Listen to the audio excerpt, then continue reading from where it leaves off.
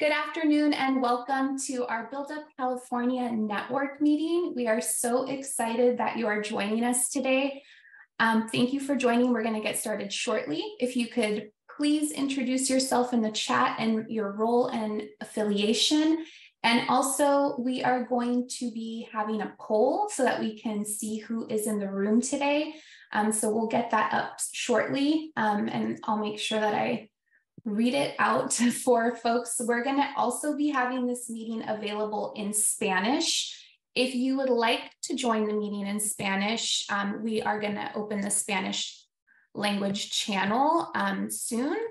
I'm going to introduce our translator, Rosario, and remind everyone to please go slowly when they're presenting for the purpose of the pacing for our translator. So Rosario, if you can please announce the translation services, that would be great. Sure. Buenas tardes a todos. Vamos a tener hoy la reunión disponible en español.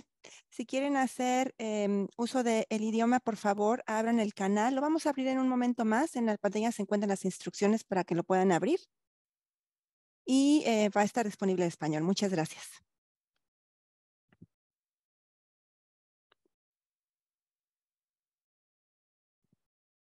Thank you, Rosario. Gracias. So if you would like to join the Spanish language channel, it is now available. We are going to be doing a poll to see who is in the room. I'm gonna have Pam pull that up.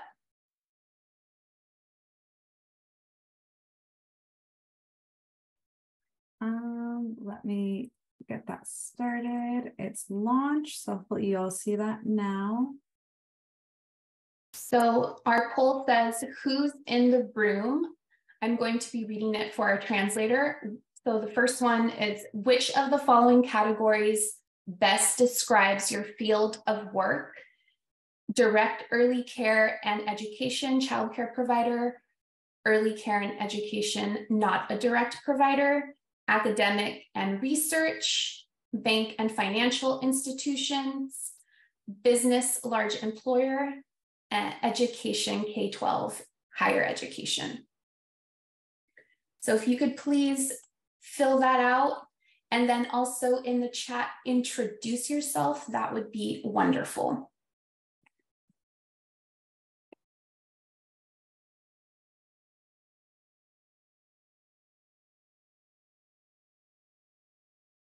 The other thing you can do while you wait, if you would like to share in the chat something that you enjoyed, what's your favorite activity to do in the summer now as an adult, and what was your favorite activity to do in the summer as a child?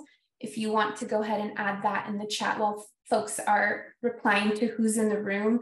Pamela just put it in the chat as well. So what was something you enjoyed doing as a child in the summer, and what's something you enjoyed as an adult? And I invite anyone to share. Particularly excited to find out what our presenters enjoyed as children in the summertime.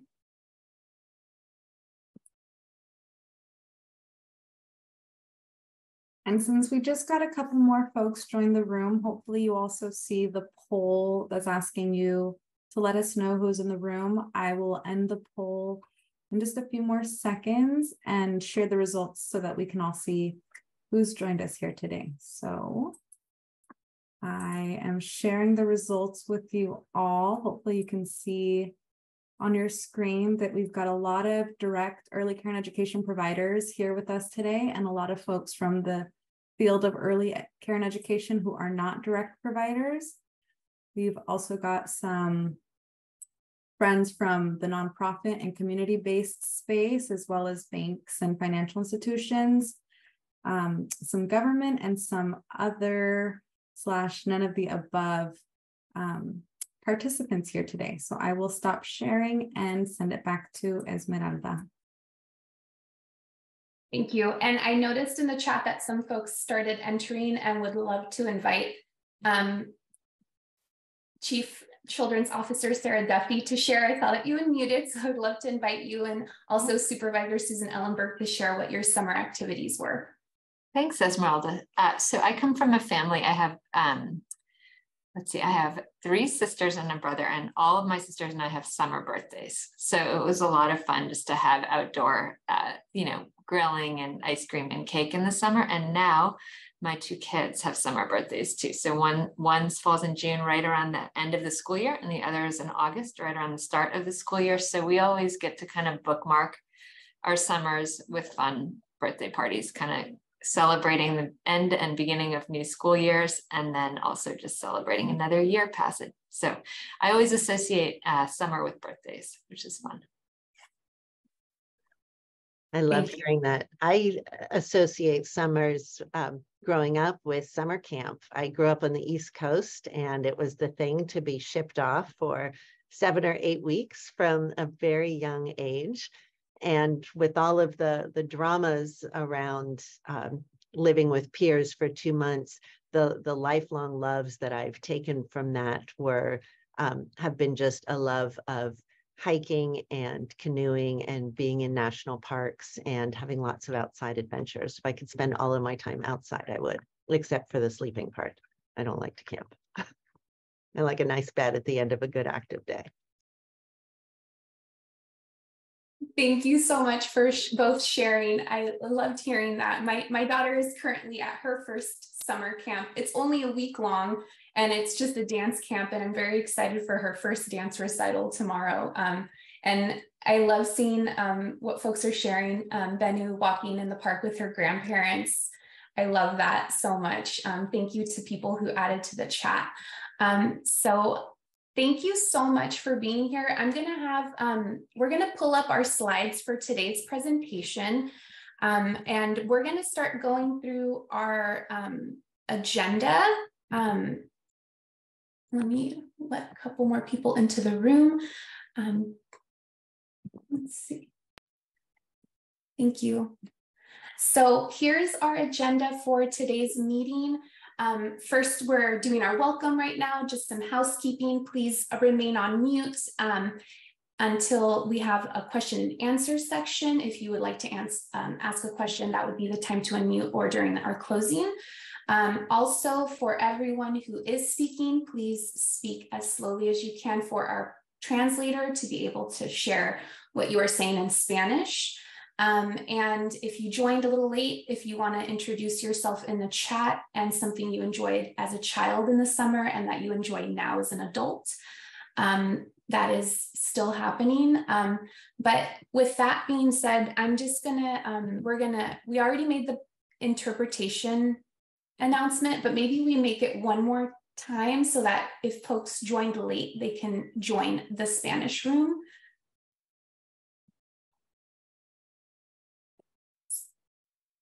So if you go down to the globe and hit the interpretation globe, there is a Spanish button for you to join the Spanish room. So with that being said, if we can go to the next slide and the one after that, please. Thank you.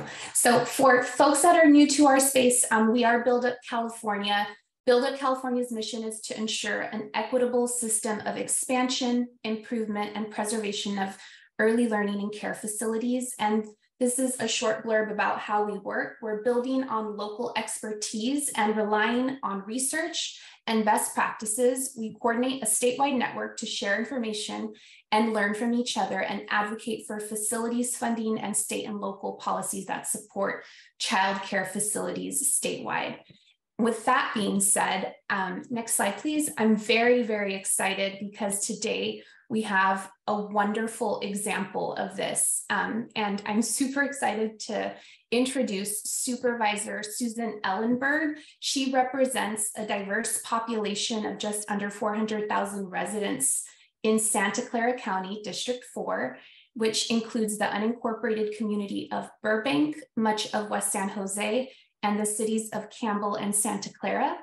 Supervisor Ellenberg serves as the president of the Board of Supervisors, as well as the chair of the county's Public Safety and Justice Committee, and the vice chair of the Finance and Government and Operations Committee. She's a member of the California State Association of Counties Executive Committee and a board member of First 5 Santa Clara County.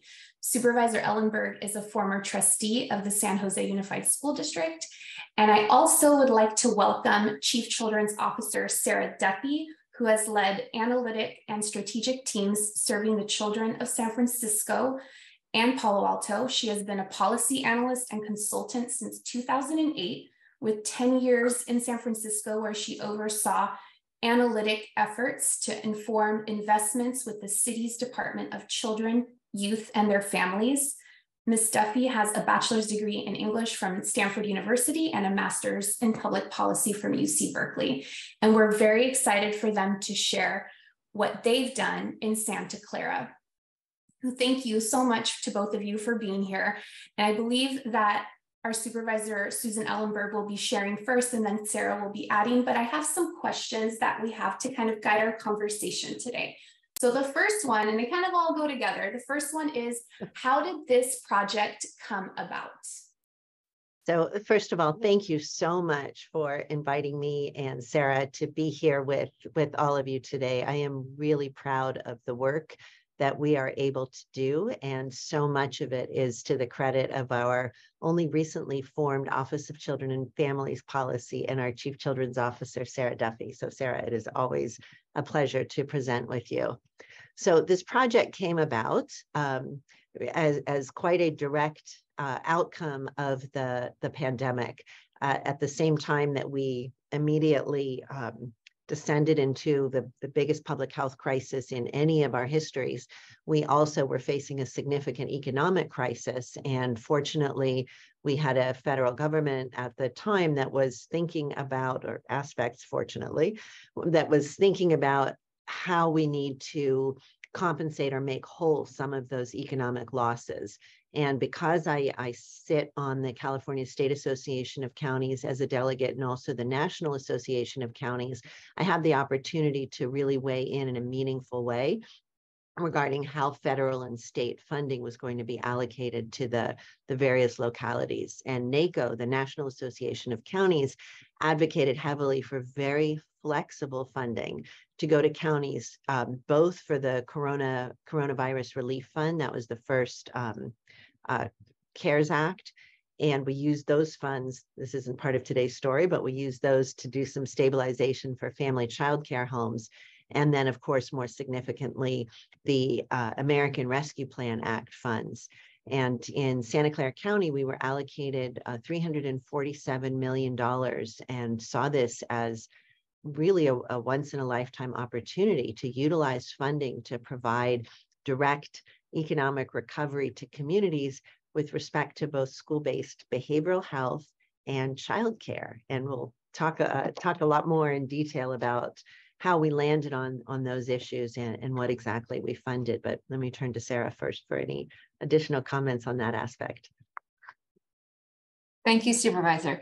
So yes, I think you captured, really the essence of the intent of the funds, which is with the American Rescue Act funding to really address some of the most critical needs that arose out of the pandemic. And I think statewide, certainly, and in the Bay Area regionally in Santa Clara County specifically, COVID just had a very hard hit on the supply of childcare, and in turn, families' access to childcare.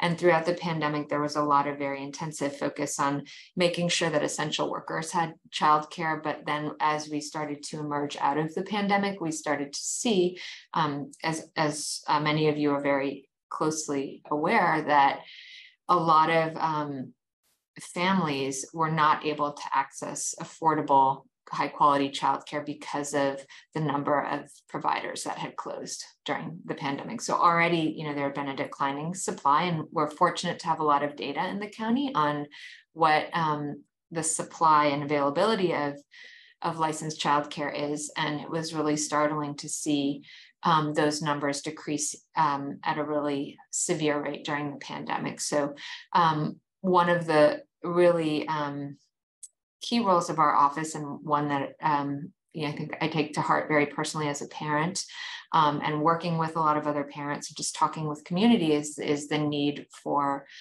families to feel like they have access to childcare that meets their needs, and that they feel they can afford, and where their child is safe and really thriving. So that's the intent of the funds, and I'm really looking forward to talking more about it. And I also want to echo the supervisor's thank you for having us here today to talk about this opportunity. Thank you so much for that background. We know that when projects like this come about, partnerships are important. So we would really love to know who are some of the key partners that you enlisted to really make this project successful. So many partners. I'll call out the first really significant external partner for us, and that was First Five Santa Clara County. We actually went to them and asked them to bring us a proposal that would help us address the broad recovery needs, not only regarding childcare for families in our county, but really looking at what ultimately came to be called the roadmap to recovery for children in Santa Clara County. And we created a plan that focused on 3 primary areas. We wanted to get funding and resources and support out to children who lost a primary caregiver during the pandemic. We wanted to focus on children's mental health, and we went, and our direction there was for wellness centers, mental health wellness centers on school campuses. And then with the childcare piece, the first thing that we looked at was how to fund the workforce, how to get money to providers that had closed down so that they could reopen, how we could help train additional childcare providers. And this was the beginning of the Children's Roadmap to Recovery that was introduced in February of 2021. And I think, Sarah, that the Office of Children and Families Policy wasn't even really going at full force then. But once your team was staffed up, we started to build in lots of meetings with First Five to provide support. And then we had we had a broader range of stakeholders that we needed to bring together essentially in this puzzle piece. So we talked with and connected to our community-based organization partners, the labor movement, parent groups, so that we could design the very strongest program that would provide the greatest stabilizing impact on children and families in the county. Thank you, Supervisor. And I'll add to that. I think when I started in May of last year, I actually feel very fortunate that the Roadmap to Recovery had been passed, because it gave our Office of Children and Families Policy as a new resource in the county. That it outlined the key priorities. And I knew coming into the role what those priorities were, and I agreed with them wholeheartedly, having worked in service of children and families at the local government level throughout the COVID period. So, I'll speak to the implementation piece that's happened so far with the development of the infrastructure grant funding. There have been a lot of really critical. Should I back up? Sorry, I probably should have articulated that. I'm so sorry to interrupt, but I didn't mention specifically what the grant was. So let me break that down and then go back to you for implementation. Ultimately, we dedicated $35 million to children's recovery. The first $5 million came from the CARES Act for those initial family childcare provided stabilization. And then it was $30 million and $10 million.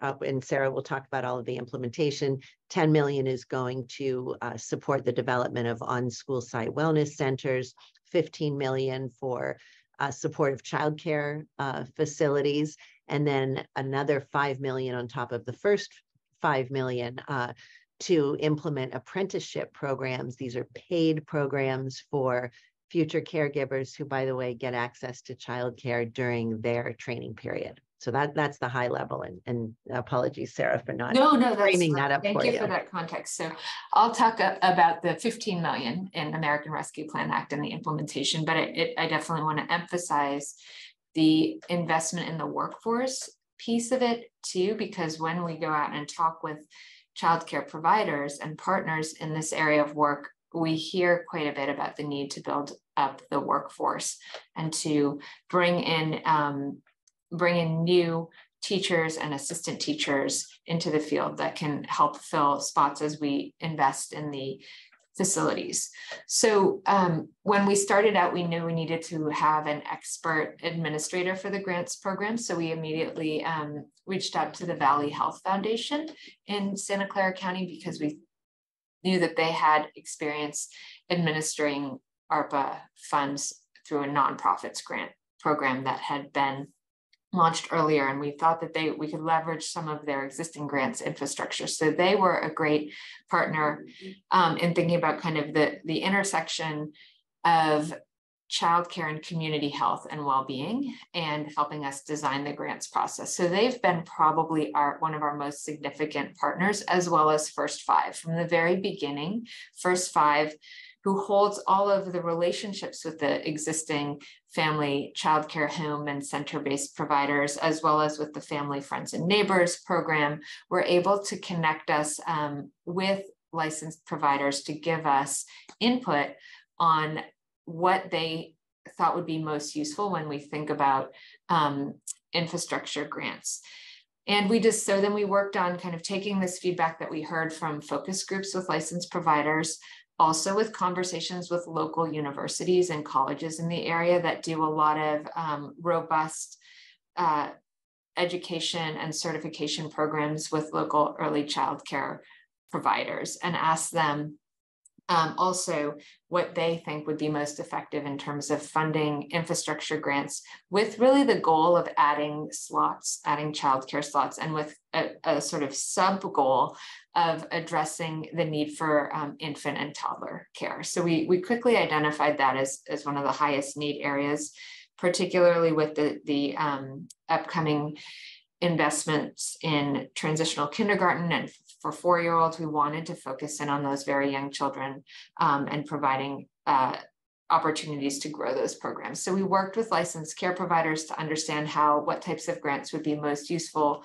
with colleges. We also talked with, there are 15 cities in Santa Clara County, and we talked with them about, from a small business standpoint, how they could help us with outreach, how they could help us with letting their building and planning departments know that we were going to be releasing funding for infrastructure and construction grants that would require working in partnership with cities. We worked with nonprofit organizations and foundations as well that support childcare providers.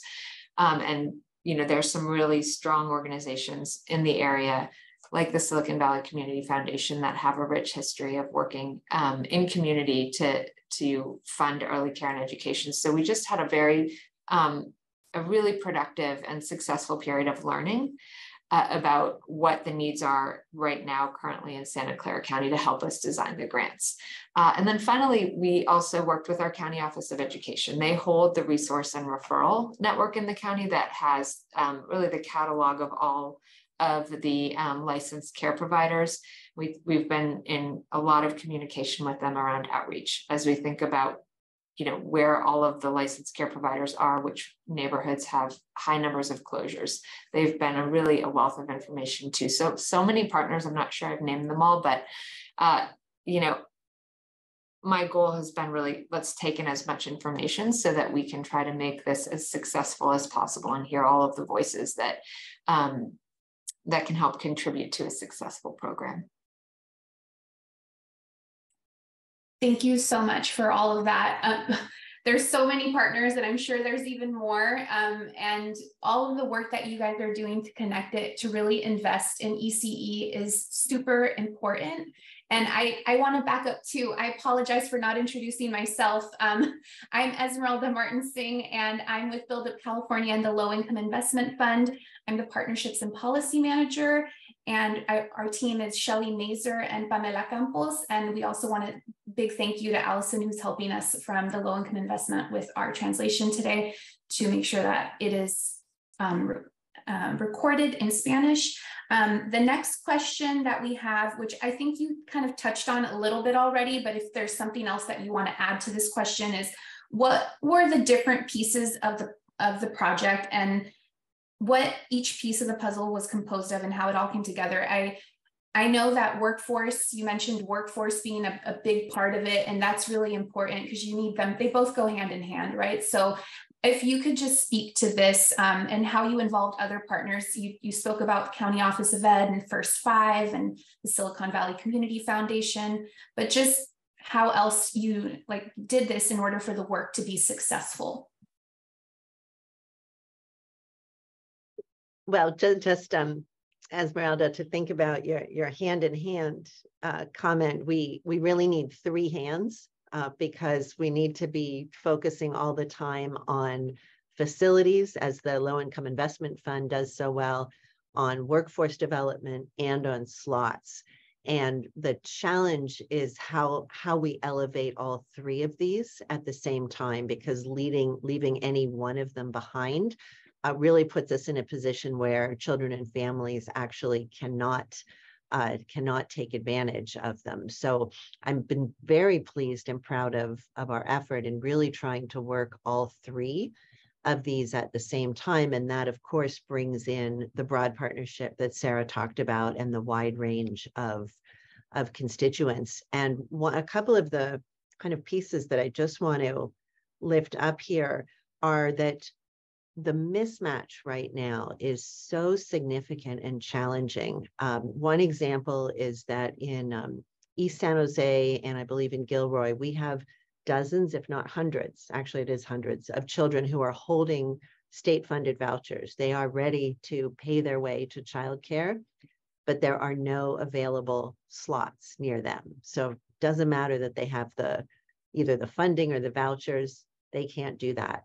We've seen also some data that shows that in theory, there are sufficient slots for 3s and 4-year-olds, but they're obviously not in the right locations because we have this mismatch between children who can't find slots and in other areas, programs that go with empty seats.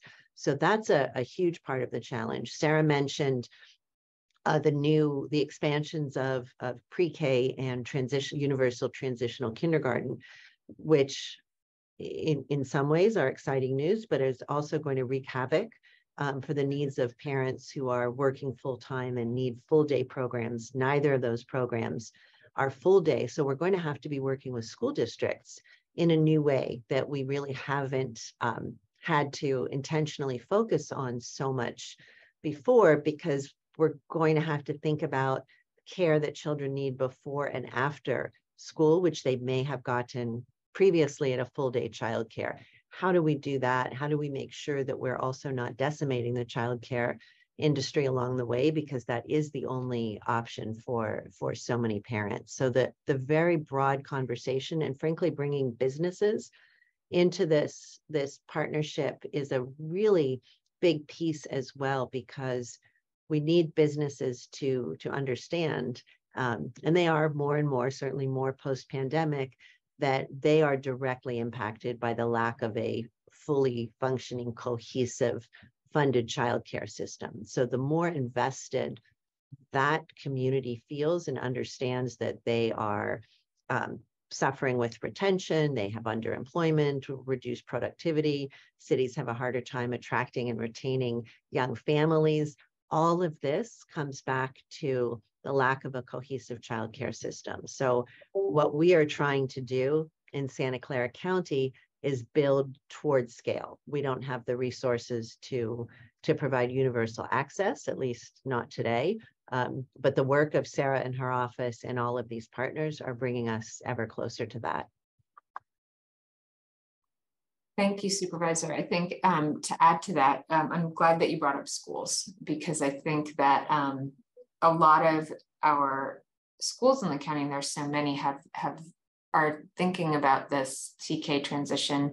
So we've been talking with them about what they think the impacts are and how to address this very real need for families to have quality appropriate care for the full day for 4-year-olds as they work. And then also having lots of conversations with licensed providers, particularly with our nonprofit providers, that many of which accept the subsidized childcare, about what they think the impacts of the transitional kindergarten may be, and how they can use this funding to build up spaces available, particularly for the younger children. I also think that, you know, as you were describing all the various partners, Supervisor, that it really, early childcare, particularly for the young, very young infants and toddlers, there's such a sort of a quilt of different types of childcare that that families prefer and that meet their needs. And so it means that there are many, many different partners to consider when we think about what kind of childcare might make sense for a different family. So yes, some families use childcare on site at their business. Some prefer it close to a school where siblings may attend. Some people feel more comfortable with a home close to where they live in a small setting. So the wonderful thing about this grants program is that it will allow all of these various types of providers to apply for funding. And our job over the next 2 months is really to provide outreach so that everyone knows that this funding is going to be available. So that's a major role of our office. And then looking into the future, thinking about how to come up with sustainable funding to continue to add spaces for childcare in the county. So it really is a patchwork. It's a need for a lot of creative thinking and a need for getting as much input and outreach done as possible as we prepare for the grants. Great, thank you so much. I am doing a quick little time check and I see that it is 2:33, and I do think that some of the funding resources that made this project successful were shared. And so what I would like to do now is invite everyone in the room, if they have a question that they would like to pose. There is a question and answer feature. I noticed that Lori from the Child Care Law Center has asked a question. So I'm going to go ahead and hand it over to Pamela Campos, who's going to be helping to lead the next part of our agenda, which is a question and answer and reflection time. Thank you, Esmeralda. So the question that Lori shared is asking, for the child care facilities funding in Santa Clara County, will this include funding for family child care providers? I can answer that. Yes, it absolutely will. It will include funding for all licensed child care providers that will be able to apply for funding. And we're actually doing some work with the City of San Jose and with the County Office of Education to outreach to some really unique programs to bring family, friends, and neighbors providers into the licensed childcare realm, and transition from providing care just for 1 or 2 children into providing licensed childcare. And we're really hoping that we'll have some of those new licensed childcare providers apply for seed money to open up family childcare homes in their residence. So yes, absolutely. Thank you. I appreciate that answer.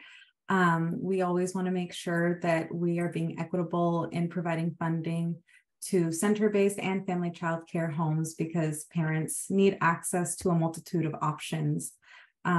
They deserve that, right? So we really appreciate you considering that. And I don't see any other questions in the chat or in the Q&A.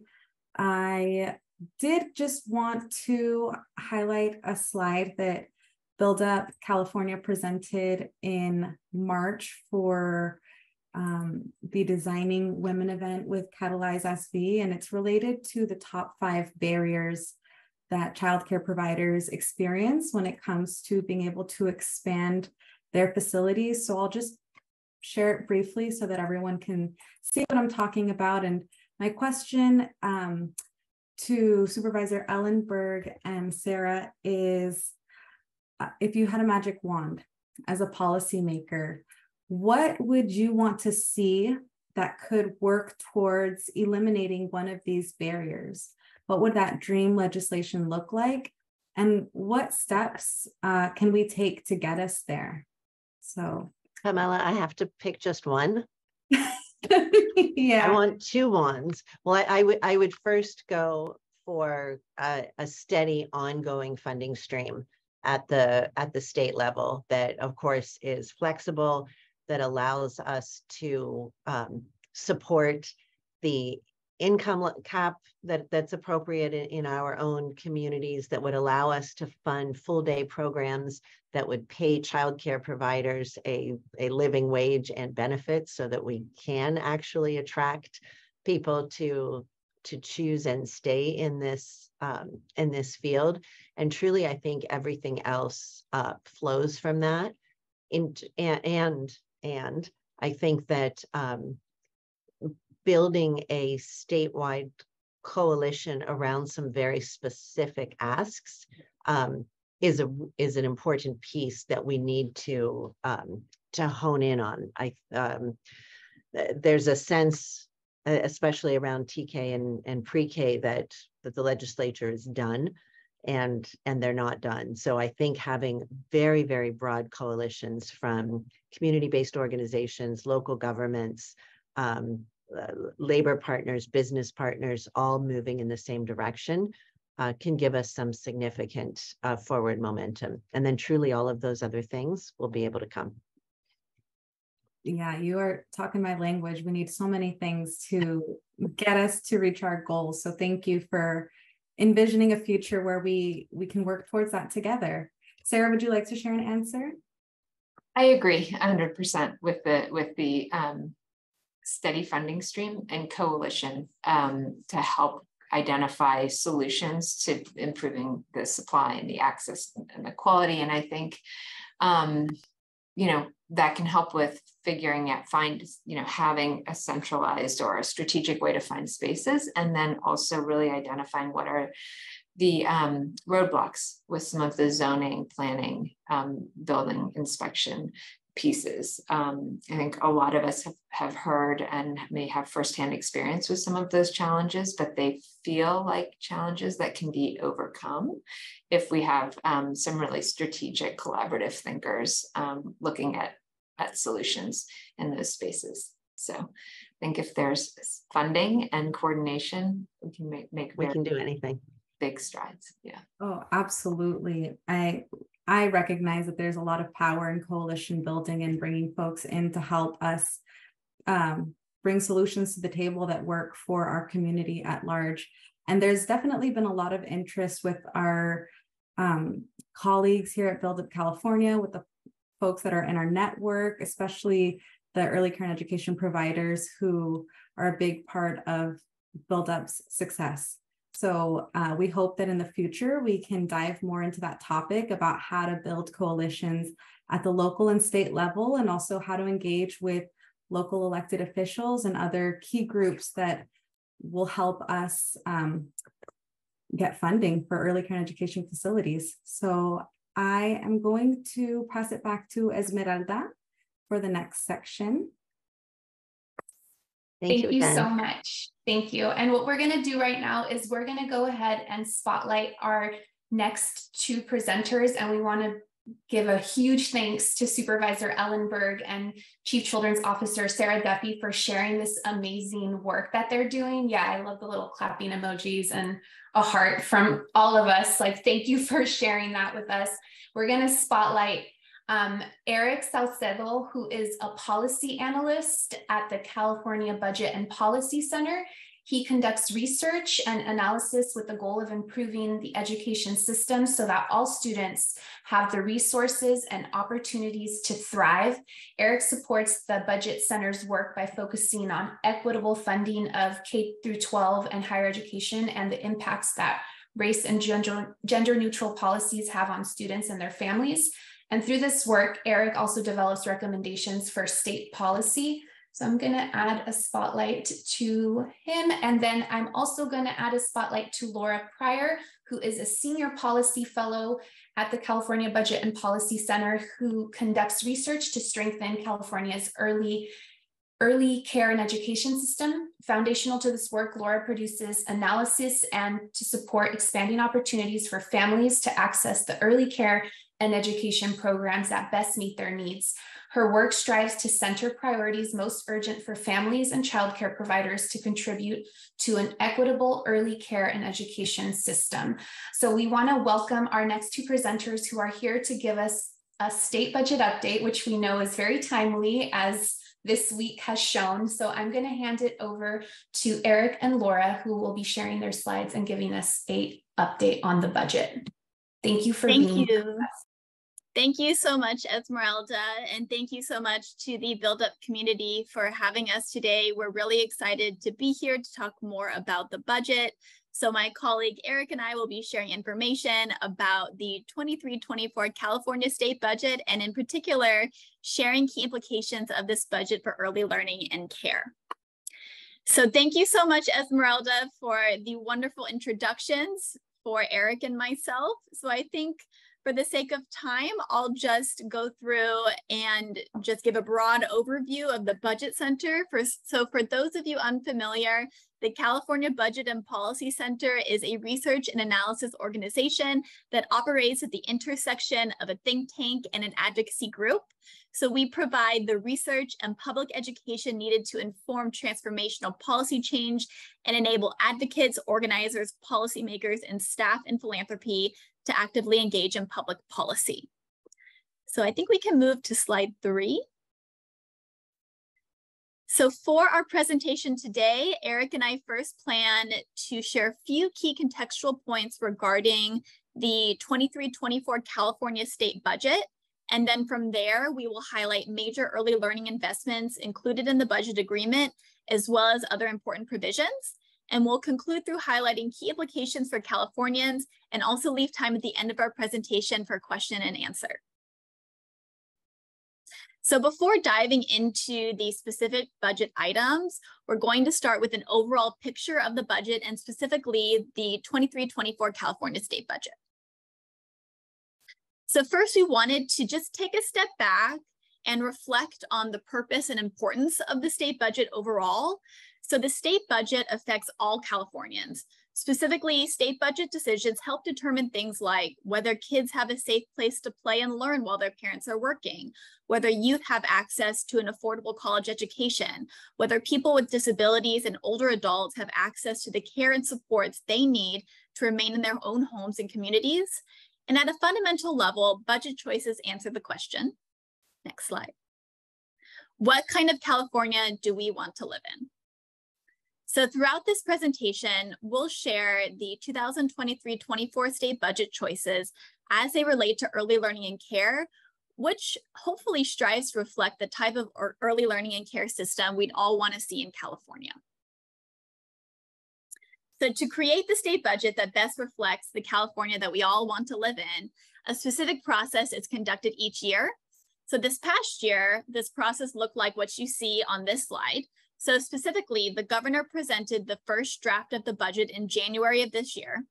After this, budget subcommittees in the State Assembly and Senate review the governor's proposed budget and begin to craft their versions to better reflect the needs and values of their constituents. 4 months later, the governor released the May revision, which contains several updates and changes from that January draft. And then from there, the Senate and Assembly moved toward finalizing their versions of the budget in subcommittee hearings. Then on June 15th, the Senate and Assembly passed their joint budget agreement, which did differ from the governor's May revision in several instances. And then after that, the legislator and governor negotiated a budget deal amending what was passed on June 15th. And the governor signed the new budget agreement on June 27th, which will go into effect at the start of the fiscal year, which is July 1st. So how does the state budget look, you might ask?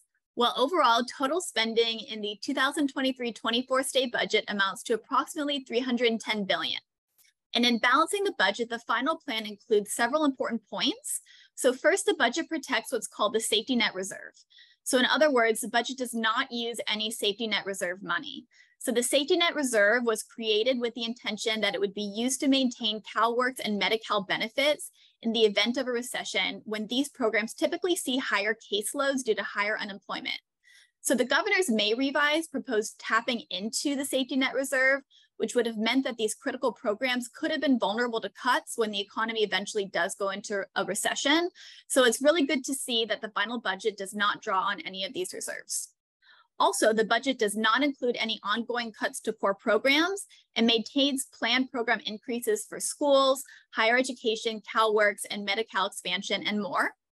And lastly, the state budget includes a reserve of nearly $38 billion, which is a record high, which given the shortfall the budget is facing, as I'll explain more on the next slide, it's definitely notable. So speaking of the shortfall, the budget agreement does project a gap of approximately $30.7 billion. This shortfall is due largely to lower than expected current year tax collections, as well as economic conditions such as higher interest rates and a weaker stock market. However, the budget does not assume a recession, and it's also important to note that the Legislative Analyst Office estimates the shortfall is likely to be about $6 billion higher than what is in the administration's estimate. So as noted on an earlier slide, the budget is balanced and even contains nearly $38 billion in reserves. So how does the budget address the shortfall problem to make this happen? Well, namely, the budget proposes reductions or delays, mainly for one-time or temporary funding commitments made in recent years when there were surpluses. And mainly this is in areas like infrastructure. So this allows the administration to protect those core public services from cuts, as I noted earlier. It's also important to note that many of these reductions and delays are subject to what's called trigger restoration language. So where if the state does have enough money in January of 2024 to support it, the funding could be restored halfway through the fiscal year. But given that there is a significant chance the shortfall will be larger per the LAO's predictions, these restorations are probably unlikely. Additionally, the budget proposes cost shifts, which includes things like borrowing from special fund balances and proposing to use bond funding instead of general funds for some projects. The budget also renews the Managed Care Organization Tax, or the MCO tax, which is the tax on managed care organizations, which allows the state to draw down additional Medicaid matching funds, which then offsets general fund costs. And it's also important to note that this renewal will be subject to federal approval. And lastly, we wanted to note that the governor did reject the Senate's plan to raise revenues via an increased corporate tax for businesses that make $1.5 million or more in profits annually. This would generate several $1 billion in investments each year, which would create perhaps the revenues to fund more programs. So several decision makers have expressed concerns about the implications of the 2023-24 budget for future budget years. And one way to address these challenges would be to raise revenues, particularly through raising taxes on extremely profitable businesses. So this proposal is included in Senate Bill 220, which is alive in the legislature, so we will see how that unfolds. So given these contextual points, I'll now pass to Eric to talk specifically about key budget areas impacting the early learning and care system. Thank you, Laura, and thank you again, Esmeralda, for the invitation and the great introductions at the beginning. I'm really happy to be here and share some information with you all. So I'm going to be highlighting a few items included in the budget related to early learning and care. Of course, we won't be touching on everything, just a few highlights that we thought were important to share with you all. One of the major wins included in the 23-24 budget is that it permanently reforms family fees. This is significant because families with low income should not have to pay hundreds and thousands of dollars in fees a year. And then with this reform, many families will be able to save a larger portion of their income and pay for other needs such as housing, food, and utilities. And to provide you with some more specifics, under the new fee structure, which begins on October 1st, 2023, families below 75% of the state median income, or SMI, will pay no fee for subsidized childcare. And then families that are at or above 75% of the state median income will pay fees that are capped. They're going to be capped at 1% of their monthly income.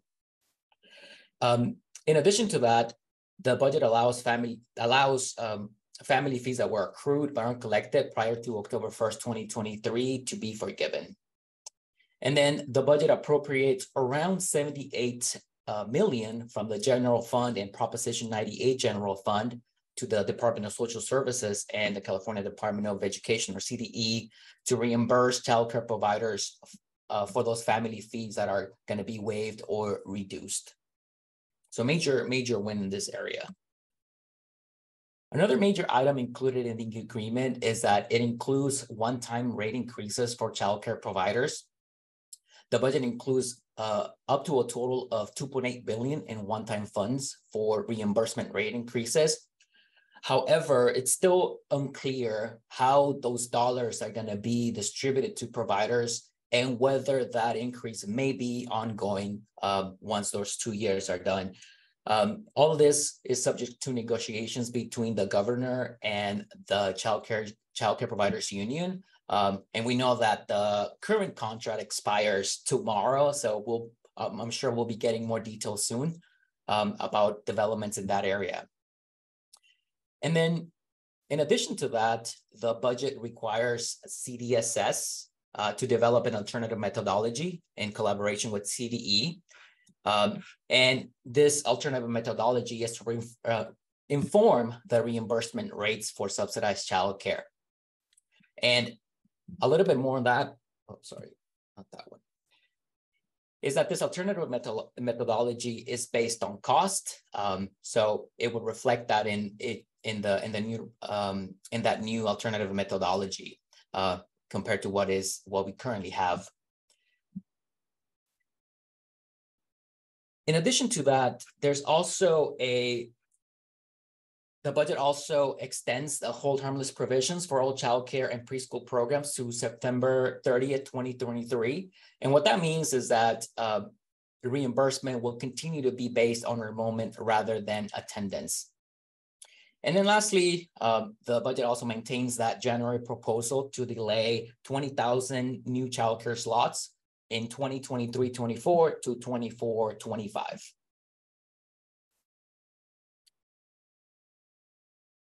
And then moving on to transitional kindergarten. And when we joined, we heard there was a conversation around that. So curious to check in with others about, the conversation there. So the 2023-24 budget continues to fund UTK expansion as it moves into its second year of implementation and provides 597 million for enrollment growth.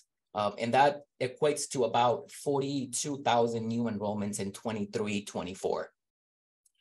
In addition to that, the budget maintains current ratios for TK, the 1:12, and also it delays the requirement to lower the ratios to 1:10 until 25-26.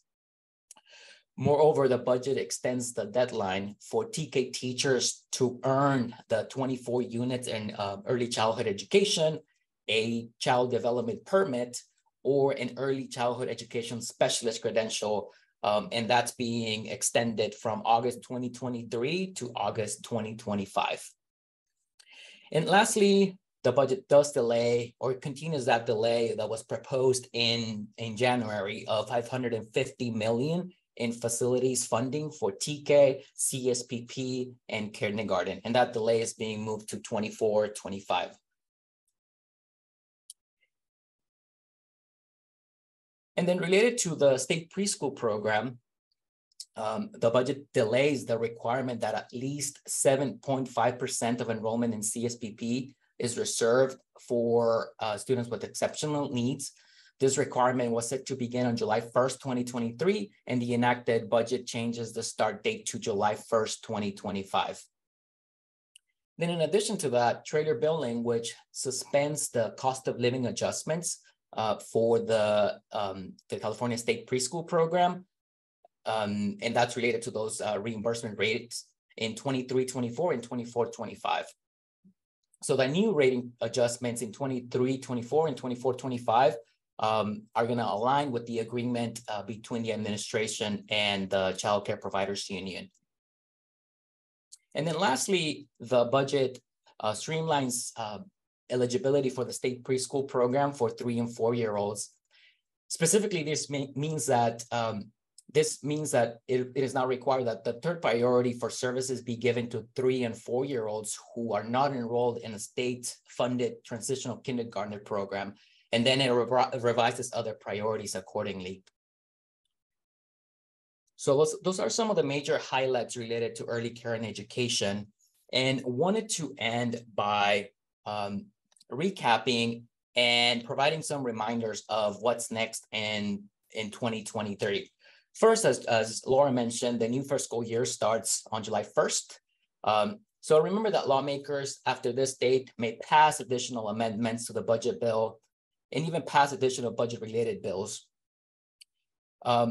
We're also waiting on negotiations, as I mentioned earlier, between the governor and CCPU, the Child Care Providers Union. Hopefully tomorrow we'll learn a few more details on what the developments are in that area.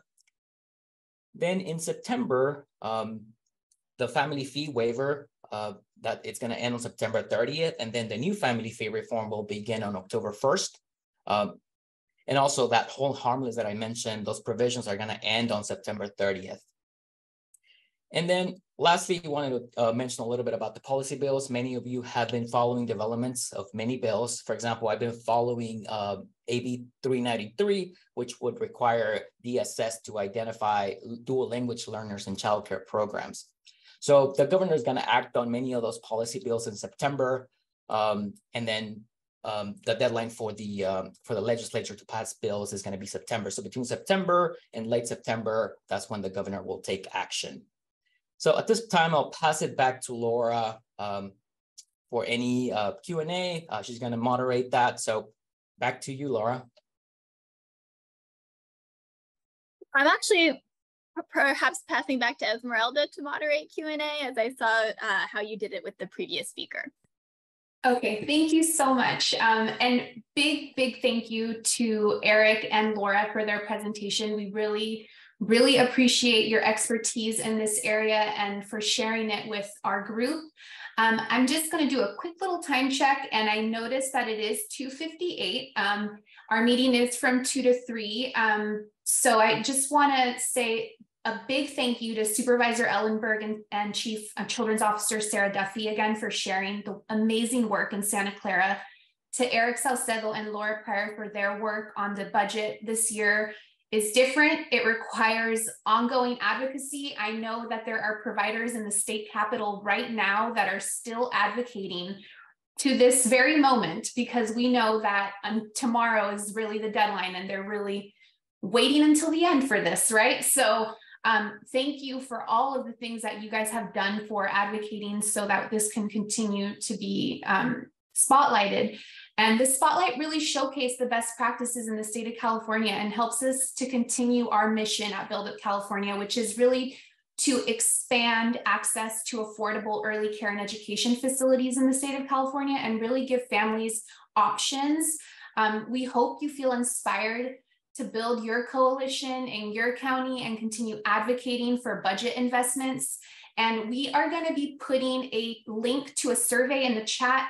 Please make sure to fill that out before you leave. We really want to hear from you. We're also going to put our emails in the chat. Our Build Up California team will put our information there in the chat so that you can reach out to us post-meeting, since we are basically at the end of our time. But I really want to thank everyone who shared this space with us today. I know that everyone's really busy. I know we have a holiday weekend approaching, but the work doesn't stop. And so thank you for being here and for really sharing your time with us today. The survey will go in the chat a few more times, and I'm going to also put my email, and Pamela will put her email in the chat so that you can reach out to us if you have anything that you would like to ask us. And we're going to put a song on as we do an outro. Thank you so much. I'm also going to put Eric's email. He also gave me his. Thank you, Eric. And thank you, Laura. And thank you everyone for sharing space with us today in community. Have a great rest of your day. Thank you.